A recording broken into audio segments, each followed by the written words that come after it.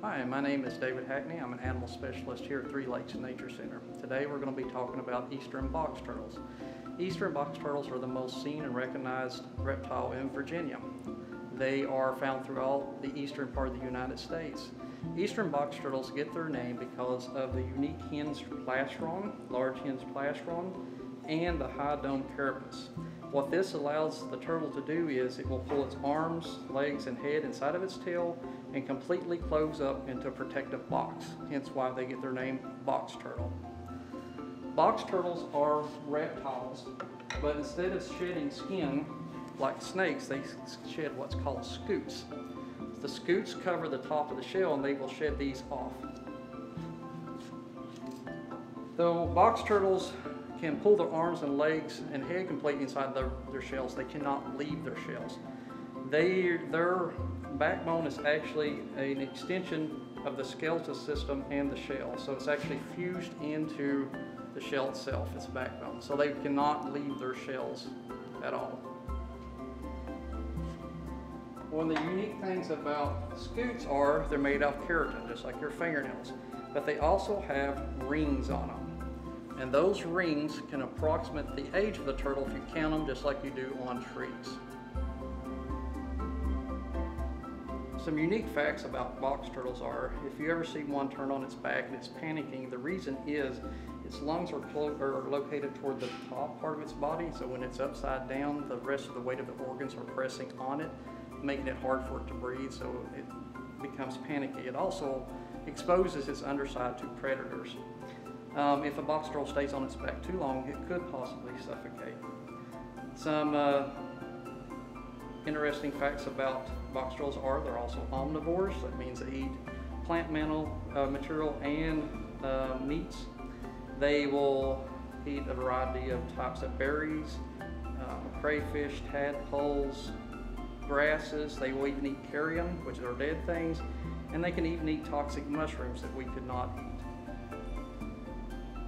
Box turtles, when they find their home habitat or range, they will stay within a few square acres their entire life. And living up to 100 years, it's why habitat destruction really affects the population of box turtles.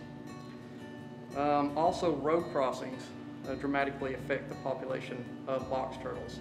If you ever see a box turtle trying to cross a road, don't try to just turn it around to go the opposite direction, because living to 100 years old, that road may not have been there and that turtle's going somewhere on purpose.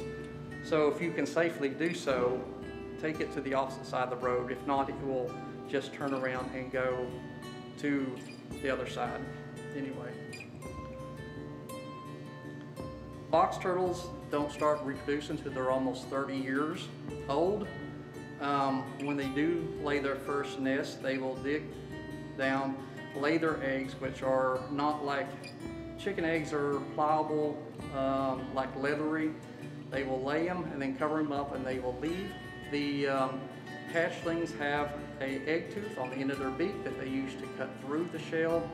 When they emerge, the hatchlings are about the size of a quarter and completely self-sufficient. They do not need any parental care at all. Box turtles hibernate during the winter time. They will dig down and spend 3 to 5 months during the coldest parts of the winter. Box turtles obviously do not have external ears. Their ears are internal. That means they do not hear quite like us. They hear vibrations at very low frequencies and are mostly there just to have a balance. Another unique aspect of box turtles are, if you see the eyes on this box turtle, you see they're red. Often you can tell a boy from a girl because a box turtle's eyes will be red, or males will be red, and a female's will be a golden brown color. Some of the predators that come after box turtles are large birds of prey, foxes, coyotes, skunks, raccoons, animals like that.